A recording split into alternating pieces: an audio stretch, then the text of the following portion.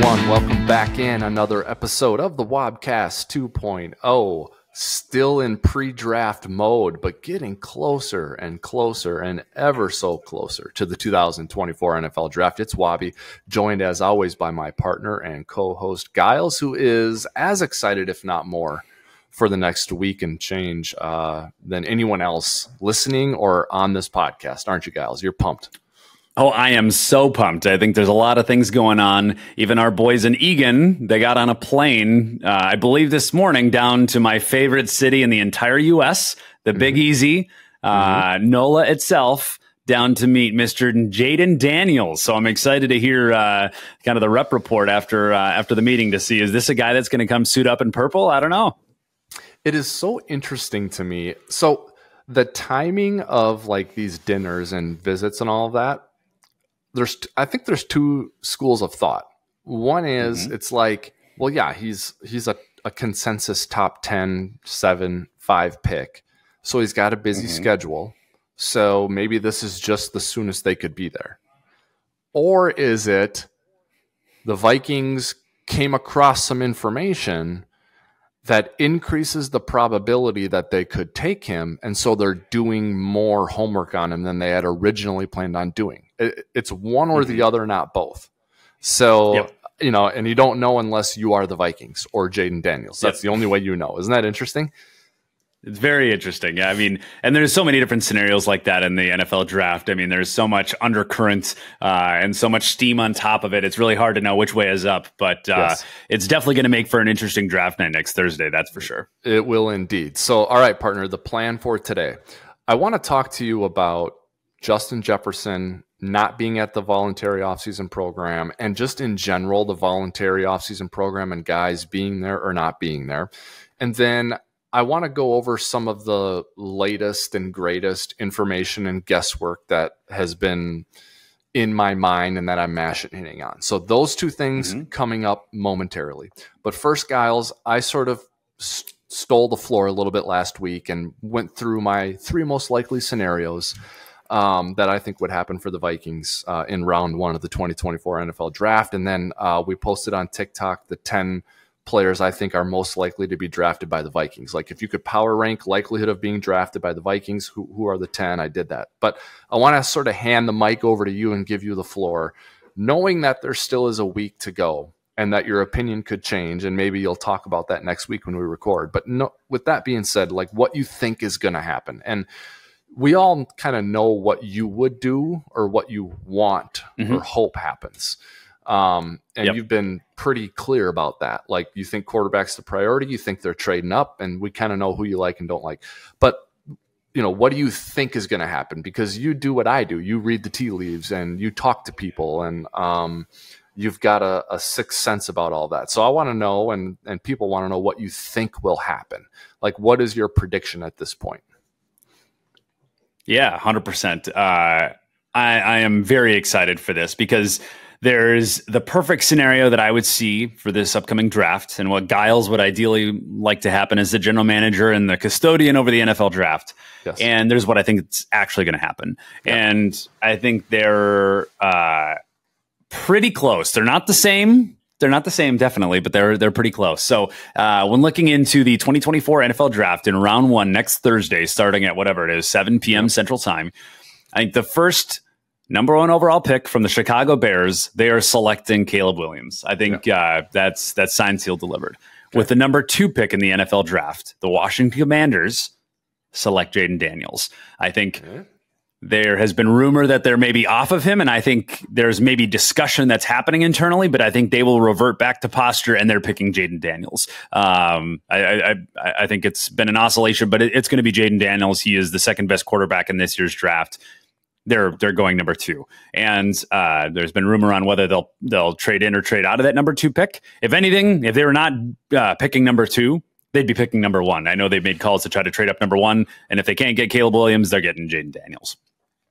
For the 3rd overall pick, the New England Patriots select Drake May. Oh, so they I think there was also rumor that they'd maybe trade out of this position, but I think with the new ownership, they are going to be selecting a quarterback, and I think they'll be selecting Drake May. Yeah. You mean like with new leadership, like new head coach and correct. New GM, exactly. basically. Okay. Yep. And it's kind of an oscillating position on what the Patriots should do because they have a horrible roster right now. Should you go fill out the rest of your roster and then go get a quarterback? Right. But I believe it's a consensus inside that room that although they do have a lot of deficiencies, they believe this is their time to get a guy. Like there's not a lot of other quarterbacks in future drafts that they're in love with, and they like Drake May. So they're going to pull the trigger on that. Not great for the Minnesota Vikings, considering that Drake May is off the board, but I do believe he'll be going number 3 overall to the New England Patriots. All right. And with number 4, the Arizona Cardinals will select, wait, we're getting word. They have completed a trade with none other than the Minnesota Vikings. I currently believe for the pick number 11, pick number 23 in the 2024 NFL draft, a first-round pick next year, and I think there will be a few later round swaps. I don't know the exact details of that, but there will be a few other ancillary picks associated with it. But 3 first-round picks plus a few other things exchanged. Arizona will get 11, and the Minnesota Vikings are now on the clock with the 4th overall pick. And with the 4th overall pick, the Minnesota Vikings select JJ McCarthy. All right. Okay. Yeah. The Michigan man comes to Minnesota. I think Vikings Nation generally will be thumbs up on that. Like 75% or greater will be like, nice. Right? Yep. 100%. I think if I given my perfect scenario, I think the Vikings would be selecting Drake May, but I just don't know if it's realistic for us to get to him considering how high he is going to go and our actual ability to trade up into the top 3. I just don't think those two teams are going to trade out. I think they've explored it, but at this point, I think they have solidified, both the Commanders and the Patriots, their position on drafting a quarterback in this year's draft. Okay, let's keep going here. I want to spin this forward because one of my observations was going to be about the New York Giants, who are at pick number 6, Gyles. Mm-hmm. They do have Daniel Jones, who they're paying $40 million, I believe, this year. But I think it's fair to say, more than fair to say, that he has been very up and down and really less than confidence inspiring so far for the Giants. And so there is speculation about the Giants' presence or not in the market for a quarterback in the first round in this draft. I am of the mindset that they are in the market. So do you think they are too? Okay. I do. Yeah. So which is why they needed to jump the Giants at 6. Yep. And so the Vikings either have to come in with a hammer. And because my concern with that scenario unfolding, not my concern with it, but I think something that could deter it is Arizona saying, we're okay coming out of 4, but we don't want to go back to 11 because we want Malik Neighbors or we want Marvin Harrison Jr. They might have 3 receivers that they'd be okay with, but they can't be assured that they're going to get that guy at 11.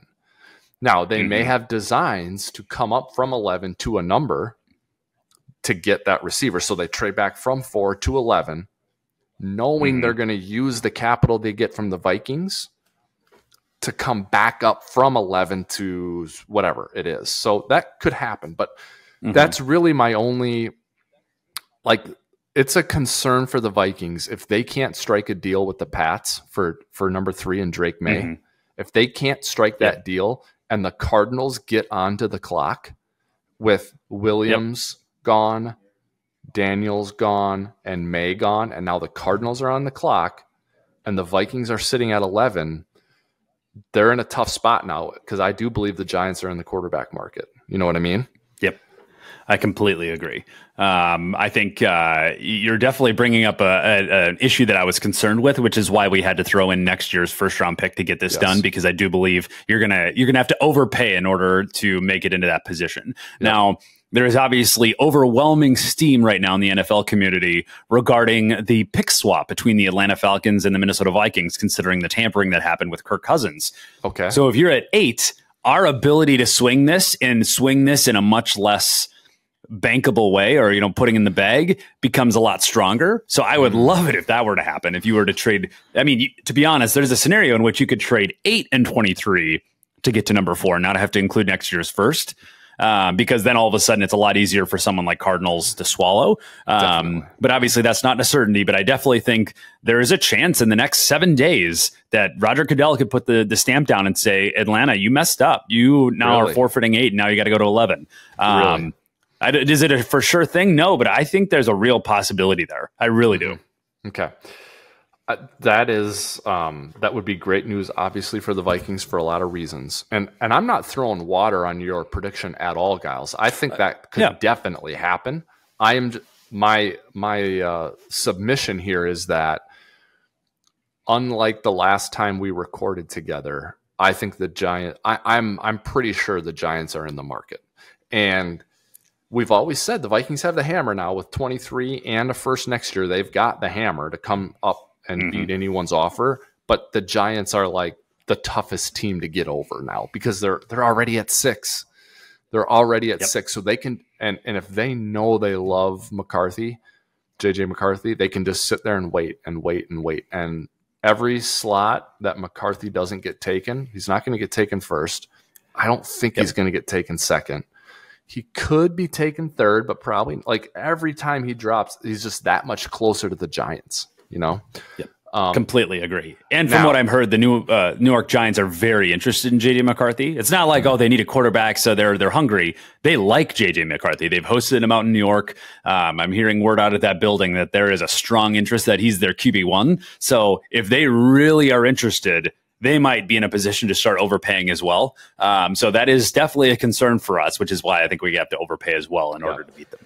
Now, we want to keep this focus, obviously, on the Vikings, but to just continue down this tangent of the Giants, the devil's advocate here because I'm not like Daniel Jones or die guy. I mean, I think he's okay, you know, like I think Daniel Jones puts you in the spot you don't want to be in. You're in no man's land. Yeah. You're good enough to win and stuff, but you're not great. And you're not going to be great. Like, so I get wanting to move off of Daniel Jones and to get on to JJ McCarthy or one of these quarterbacks. But I think JJ McCarthy or quarterback du jour is going to have the same challenge that Daniel Jones has. Who's he throwing to? Yep. You know, and so if you're devil's advocate in that Giants room, you got to be saying, guys, you can swap out Jones for McCarthy if you want, but we still are at the same situation. We got no one to throw to. You know, I mean, I know they got Jalen Hyatt and Darren Waller may or may not come back, but now Saquon is gone. So like, someone in the room might be saying, guys, let's just stick with the quarterback for now, and let's take Malik Neighbors, or let's take Marvin Harrison Jr. or Brock Bowers or someone. So we'll see what happens there. I think McCarthy to the Vikings as a prediction is a really good one because I think it could happen at 3. I think it could happen at 4. I think it can happen at 5. I don't think it would happen at 6, but it could happen at 7 with Tennessee. So I just think there's a lot of ways it could happen. I think it's a good prediction, and I think Vikings Nation would be happy with it. Yes. So the Giants and their quarterback interest was one of my sort of latest information and guesswork bullet points. Another one, I'm getting conflicting info about the Patriots at 3, Gyles. Okay. Yeah, I saw their GM, Elliott Wolf, say, we are open for business at number 3. Obviously, he's going to say that, right? Because he wants, even if he's not open for business, what does it hurt to say that? I mean, all you have to do is sort of smooth it over with whoever you take and be like, nah, we were always wanting you and going to take you at 3. You know, that's a smokescreen. Yeah. So, but then I've also heard someone who is very close to this say there's no chance anyone's trading out of the top. None of the teams in the top 3 are trading out because they all need quarterbacks, and a quarterback will be there. And every team that wants to trade up is trading up for a quarterback. So he said no one's trading out of the top 3. So I'm getting conflicting information from lots of different sources. And I think New England is a complete, total, like, shot in the dark. I have no idea what they're doing. That's so interesting. I would guess that I would agree with that last comment, that I think they're going to stay pat for all the reasons that you mentioned, because quarterback is that important. And I think the commonality between at least the top or the second and third pick is that they have new regimes, and those new regimes are under pressure to go find their guy and put their stamp on the organization. So I don't expect either of them to want to trade out. I mean, because let's say you're the Patriots or the Commanders for that matter, and you're like, all right, we're going to get Malik Neighbors or Roma Dunze or Marvin Harrison Jr. because we want to further build out the structure and we'll get a quarterback next year. If you do that, a franchise-making wide receiver, I'm going to eat my words here in a second, a franchise-making wide receiver is not going to take you to the playoffs and go win a Super Bowl, right? I mean, it showed. I mean, the Minnesota Vikings had the best wide receiver in the NFL, and when you don't have a good quarterback throwing to him, it's all for naught. And correct. I think that's a decision that might get those guys fired. So I think even from their own self-preservation standpoint, they're going to go get their guy. They're going to take their shot because if they don't take their shot, they're going to get fired anyways. So considering they don't have any quarterback throwing it to them in either organization, so I do expect that to happen. Yeah. My last one here is about Bo Nix. Mr. Oregon himself. Yeah. Where are you on him? Have you done any work on him? How do you feel about him? I think he's going in the first round. Like I'm certain he's going in the first round. And I think it's because he may well be worth it. But the supply and demand is just there. There are at least 6 teams who need a starter.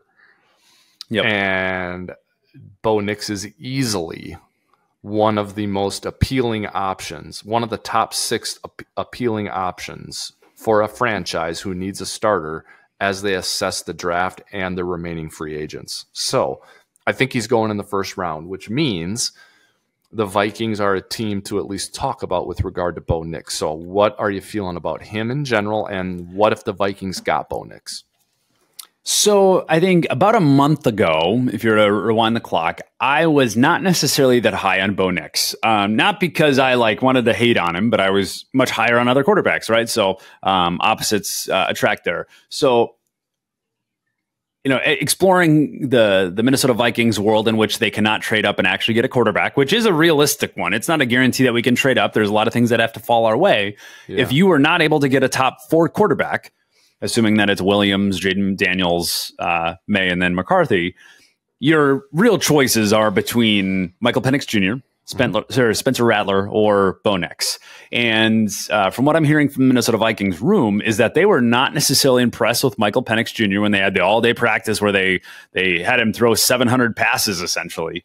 And so if you take that off the board, I would much rather have a Bo Nix than a Spencer Rattler. And, that's my initial gut reaction. And then I started testing that theory. And when you look into it, he actually did much better in college than I think people give him credit for. I mean, he played at Oregon, for God's sake, right? But when you look into it and you explore all the areas that you want a quarterback to be good in the NFL, and you translate that and you look at what that looks like in the college league, when under pressure last year, Bo Nix was number 1 in the entire NCAA football in PFF grade. He had a 91.5. Wow. He was number 1 in completion percentage.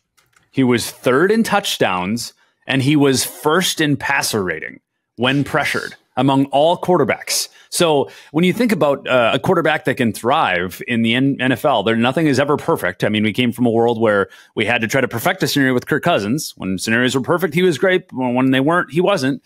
If we're trying to improve beyond that, I think Bo Nix could actually be a pretty good guy. I mean, he's pretty accurate considering his completion percentage, his passer rating, his PFF grade. I mean, he had a lot of touchdowns. I don't know. Is he my first choice? No. But if we can't trade up, I would actually be willing to take a Bo Nix in the first round. I would. And I think that because we need a quarterback. And I think if you were to, for example, get him at 23, I think there's a scenario in which you draft him, he's bad, and you still don't lose your job because you're not taking the 3rd overall pick a swing on a quarterback. You're taking a swing, and if it doesn't work, I still think there's grace on that. I really do. Maybe check me on that if that's the wrong position, but I still think it's worth a swing considering his intangibles there. I think you're 100% right that taking Bo Nix fight me on it. Taking Bo Nix at 23 is not a hitch in our our trailer, our wagon to Bo Nix, like do or die Bo Nix. You're not doing that at 23. It's the 23rd pick. Like, I mean, like you get a starter at 11, or what if you trade back at 11 to 15 or 14 or 16? You get the Oregon center or a starting guard, you know, and then a second round pick or a couple of thirds, and then Bo Nix at 23. I mean, you miss out on May, who you really loved. You didn't love anyone else. This is not a bad alternative. And if it's not right, you live to see another day and take another swing at a quarterback in 2 or 3 years. So I don't know, man. To me, quarterbacks, first-round quarterbacks are like cars. They're not like fresh produce. And what I mean by that is generally you're not just feeling around for the fresh produce and you're okay with this apple, that apple, I don't know, whatever. I'll just take whichever one. No, like this is a car. Like you're investing in this and you got to drive this for like 4 years. Okay, so you can't like every car on the lot. You only like a few. So when it's time for you to pick, the cars on the lot you liked are gone. You can't just go to the one you liked a little bit. You got to just go to a different lot. You know, try again another time. And so that's where I am a little bit on Bo Nix. I also think there is a draft order argument to happen here.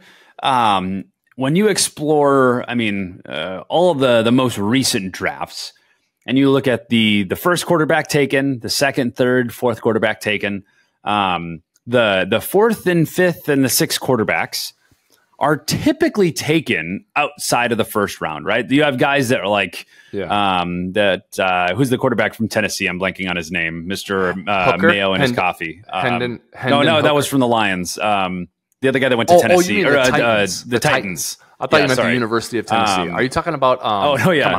Come on, Will Levis. What's his name? Right? Will Levis, he was considered to be a top 10 talent, and all of a sudden he fell out of the first round, right? Yeah. And I feel like that happens a lot where if they don't go in the top 10, then they're not going in the first round, right? Now, there are some scenarios where quarterbacks fall and they're still taken in the first round.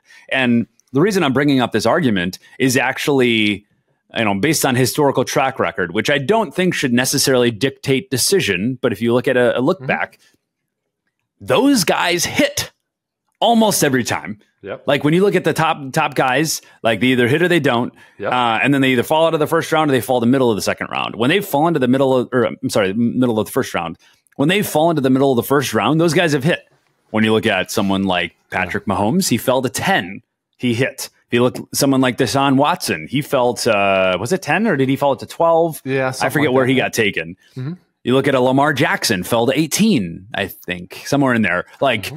Honestly, when I look at the quarterbacks that fell but are still taken in the first round, I can't really think of any that have not hit. I mean, now if you go ways back and you go to like someone like Christian Ponder or something, that's a different story. But like in recent past, there's a much higher hit rate on a first round quarterback that fell a little bit, the one versus the ones that fall to the second or third round. I don't know. So like when you think about a Bo Nix, like could he fall into that category? And I think there is a difference maybe between a Bo Nix and a Christian Ponder, because I think you would maybe agree. I don't think the Vikings truly wanted a Christian Ponder, but they put themselves into a position where they needed a quarterback and they couldn't trade up. And they're like, well, I guess I got to take Ponder. I think a lot of Minnesota Vikings fans, they look at that the wrong way. They're like, oh, why did they pick him? Because they forced them. They didn't plan properly, if we're being honest. They accidentally fell into that where they didn't have a backup plan versus really pounding the table for Christian Ponder, right? So that was an overreach. That's not a, oh, he fell, let's grab him, right? That was a different scenario. So let's toss that out of the scenario. And I bring all this up to say, I think there is even a mental component here to quarterbacks that were in the top 5 that fell, but they're still first round talent. Now they have something set out to prove, right? And they still have some confidence versus when you fall to the third round, you're like, well, literally every team in the NFL passed on me twice or 3 times. Now you're kind of defeated. You feel like an afterthought versus, oh, you didn't take me. I'm going to go show you. Right. So I think there's a mentality thing there that could be discussed here. So if the board does fall this way, we're not able to trade up, I would not be opposed to taking Bo Nix. All right. I love it. Joe Flacco, another good example of your theory, Gyles. He went 18th overall. Yes. Drew Brees went right away in the second round. Some guys fit that mold. I think, and you're right, Deshaun Watson was the 12th overall pick. Yeah. So I heard Charlie Weiss on Sirius NFL Radio say about Bo Nix that he's accurate and he had a really good touchdown to interception ratio, and he also mentioned his performance under pressure. And this is what kind of got me thinking about Bo Nix, on top of just the steam about him. Where's he going to go? And some teams are probably higher on him than most people think. So I don't know. There's something about Nix, the idea of the Vikings ending up with him, that I like. Like I can already tell if Bo Nix is the selection, whether it's 11 or 18 or 23, whatever, I'm going to like it more than most. Like I'm going to be one who's like, I'm going to be selling it. I'm not going to be one who needs to be sold. And it sounds like you're in the same camp there. I completely agree. And I would kind of second that other comment. I do think there's going to be a lot of Minnesota Vikings fans that will be furious. Not because I think they inherently hate Bo Nix, but I think they're going to be angry that, of course, the Vikings didn't trade up again. And they don't understand all the different dynamics and variables that go into something like that. It's not just simply desire. There's a lot more than desire that's required to go trade up into the top three. Even when you have a rich portfolio to go send, there's a lot more at play. So I think there's going to be plenty of Vikings fans that'll be upset. And I think they also, inherently don't love Bo Nix because of the college he plays for, and it's easy to slam quarterbacks that are not in the top three because they're like, well, he's not JJ McCarthy, so he must be bad, or he's not Drake May, so he must be bad, right? And they play if it's not one, it has to be the other. And I think there's definitely a route for him to be successful, especially a location like Minnesota. Yeah, it's weird if you think about the prospect of JJ McCarthy as a pro quarterback and then the prospect of Bo Nix as a pro quarterback. I mean, they're like this, man. I mean, everyone talked about Bo Nix as a first round quarterback for a couple of years, and now all of a sudden he's like on the fringe. No one talked about JJ McCarthy as a first round quarterback his whole career until like the last 2 months. And now everyone thinks it's so weird how that dynamic works. But we'll be interesting to see how it plays out. I, for one, will not be disappointed if the Vikings end up with Bo Nix. Neither will Gyles, and we will sell hope to Vikings Nation about that. But we'll cross that bridge when we get to it. I want to switch gears, Gyles, unless you have any draft-related things you want to get out there before we switch gears here. No, let's talk about the next most important element is the guy that the new quarterback's going to throw to. Yes, Justin Jefferson. Okay, not at the Vikings voluntary offseason program. And I just got to thinking about this and was wondering how you and how we felt about it. Not just specifically just Justin Jefferson. Would it be great if he was there? Yes, of course. You want everyone there all the time. Perfect world, everyone's there all the time. Everyone practices all the time. No one gets hurt ever, but this is not how it works. The offseason program is indeed voluntary. Every team has a mandatory mini camp, but everything else is voluntary. When someone is missing, Gyles, from that, I want to know I'll be honest with you. I've got an opinion on this because I've been thinking about it a lot. I'm kind of you're shooting from the hip a little bit. So okay. I'll give it to you first, and I'll come in with how I feel about it. But someone not being at the voluntary offseason program, like, how do you feel about that? And you can gear it toward like an important player. Like if you're a marginal player, you should definitely be there, right? You should be doing everything you can all the time to make the team. I get that. I'm talking about like no-brainer starters, star players. I even want to throw quarterbacks out of this. Quarterbacks should be there, in my opinion. You're the leader.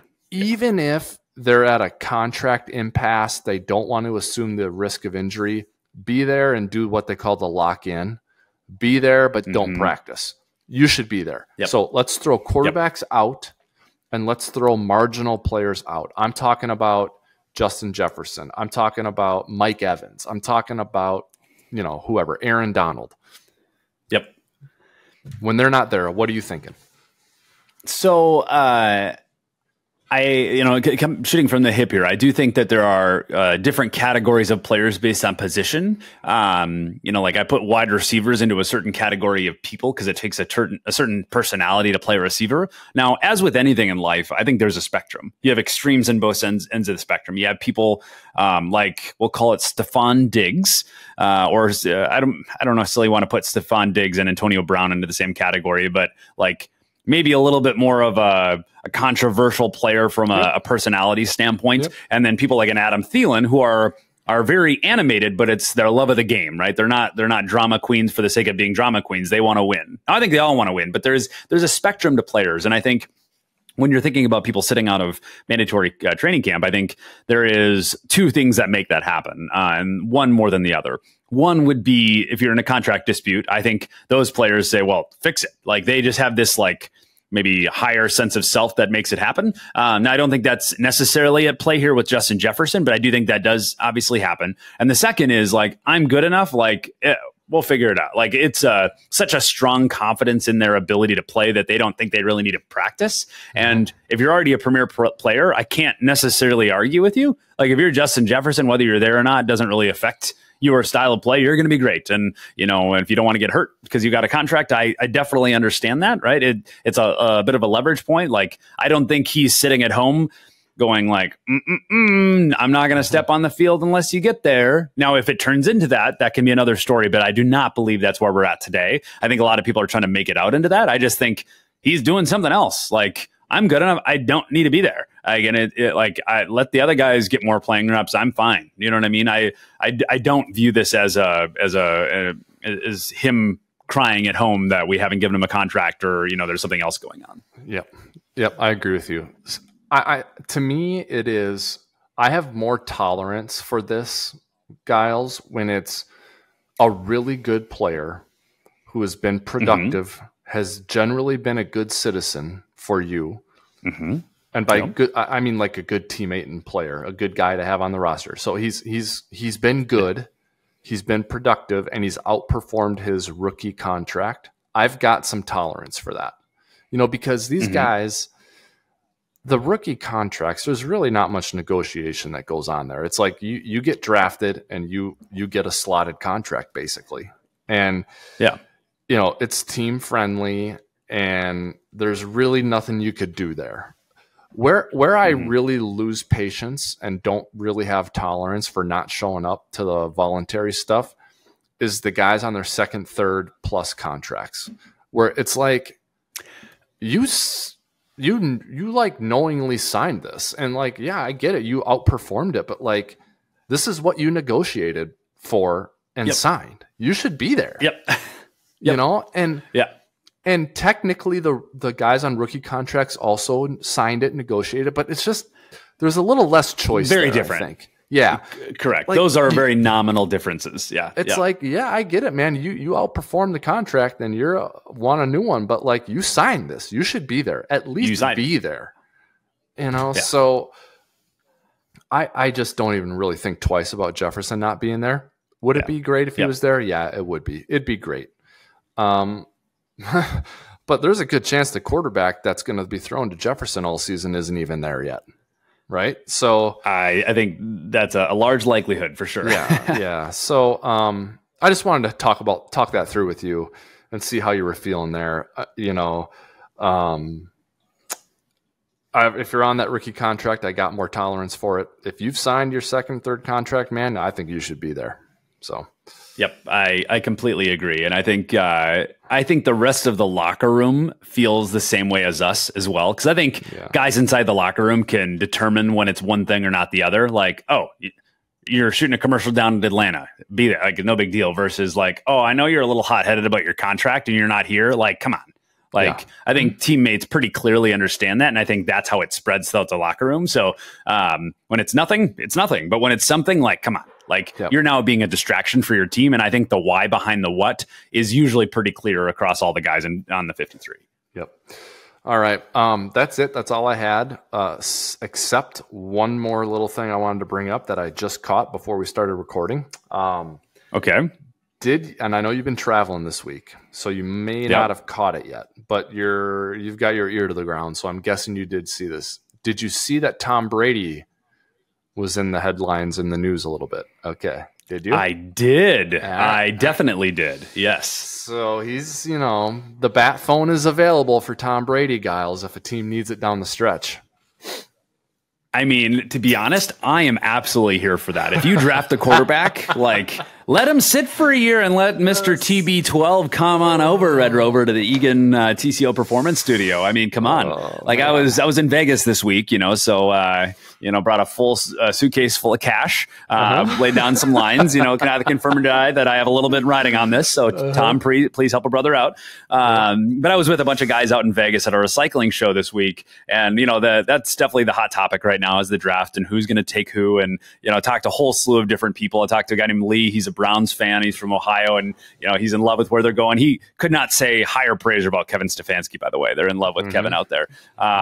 But talked to some Cowboys fans, some Saints fans. I talked about a guy in Scott. He lives in Houston, but he's a Dallas fan. They're all talking about their quarterback situations, and all of them would agree that if you can get Tom Brady, you do it. We got a brand new quarterback. We got CJ Stroud in the Texans. Sorry, you're benched for a year. We're letting Tom Brady run the ship for a second. Everyone's doing that. That's a no brainer. And I think the Minnesota Vikings are no different. And to be honest, I don't actually mean this, but I'm going to say it out loud anyways. Even if you draft, let's say JJ McCarthy, let's say he's having an amazing year and you get to week 12, I'd be willing to say, hey, you need to take a seat for the rest of the season because Tom Brady's going to come in. You can start again next year. The best. I just loved it, man, because I am with you totally. And it's like the first quarter of the game, or it's hole 3 of an 18-hole golf round of the the Brett Favre, is he going to come back again? Is he going to come back again? Is it until Brett Favre was it wasn't even that many years ago when everyone was still give Brett Favre a call. Give Brett. It's Tom. That's where we're at with Tom Brady. It's just we're on the very early end of the spectrum of that. It's every year for the next 5 years, it's going to be quarterback got hurt in week 11. Call Tom Brady. Call Tom Brady. Yep. And even if you're Tom, he's got so much going on with his business, his podcast, his sponsorships, all that. Even if you were in Tom Brady's camp and you're by the way, I'm totally done. I'm not playing. 0% chance I could ever play. No one knows it, but I got my knee replaced and I can't even move. It still makes sense to say what he said because every November you're going to get brought up and talked about, and it's just you in the news cycle again. It's brilliant. Correct. It's great marketing. Yeah, it's instant PR. I completely agree. Now, I do think, and this has been confirmed privately in a few circles, he wants to win a third championship with a third team. A third team? Yeah. A third team. No one else has done that. There's other teams that have won 2 with 2. He wants to win 3 with 3. Yeah. That's true. You do not get to where he's at if he doesn't. I hope he doesn't, but unless it's with the Minnesota Vikings. Yes. Oh, man, I chuckled at that. And like you, man, I'm here for it. Give me TB12, baby, all day long. All day long. Hey, and he's a Michigan man. Sorry, Darnold. He's a Michigan man, exactly. He's a Michigan man, him and McCarthy. Come on now. Oh, I didn't really think about that. That'd be a perfect guy to usher in the new era of JJ McCarthy. Learn under Tom Brady for a hot second and then go to work next year. We've gone totally off the rails. Totally off the rails. This is what's happening. No, I need to change my prediction. All right. I think that should do it. Everyone's laughing at us now, guys. We gotta wrap. We gotta get out of here. There's seriously though, over there. I know. But seriously though, we thank you all for listening and watching the Wobcast 2.0 on behalf of Gyles. This is Wobby. We're signing off for now, but before we do, we remind you to follow, and subscribe to Wobcast 2.0 wherever you do that with all your other favorite football content and podcasts. Apple, Spotify, Google Play, YouTube, TikTok, Instagram Reels, all the places. Come and find us and join the conversation. Once you do that, we'll see you there. On behalf of Gyles, this is Wobby signing off for now. This edition of the Wobcast is over, and until next time, Skol Vikings.